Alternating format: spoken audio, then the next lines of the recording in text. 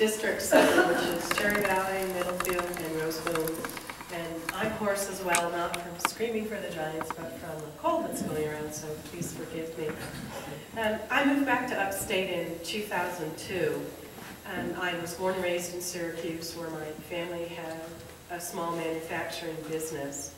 And I went to California in the 70s, but came back in 2002 for the natural beauty and the resources that are here.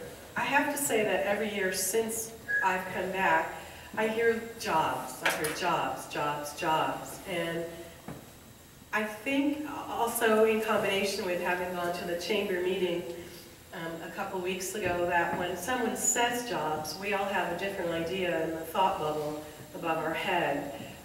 When I hear jobs, I think mostly white collar, probably high tech, business management.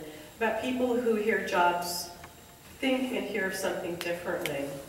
When I was campaigning and I was going and knocking on doors, there was a retired county highway worker, and he looked at me and he said, "What are you going to do about jobs for the guy who's just graduated from high school who doesn't plan to go to college?"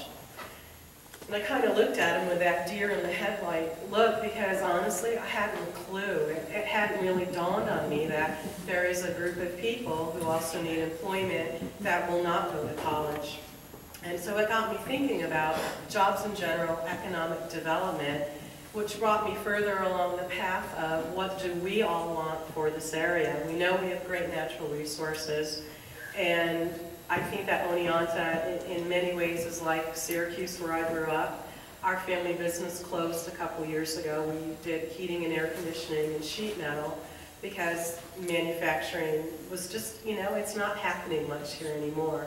So what's next? That's my big thought, is what's next? What will bring the kind of economic development and opportunities that we think are the right fit for the area? And it's something that I really like to talk about a lot. We have a great educational base, we all know that. We've got our schools, and we know that once people graduate, they're going somewhere else. So I start thinking, well, where are they going, and why are they going, and why are these other areas attracting them when we can't?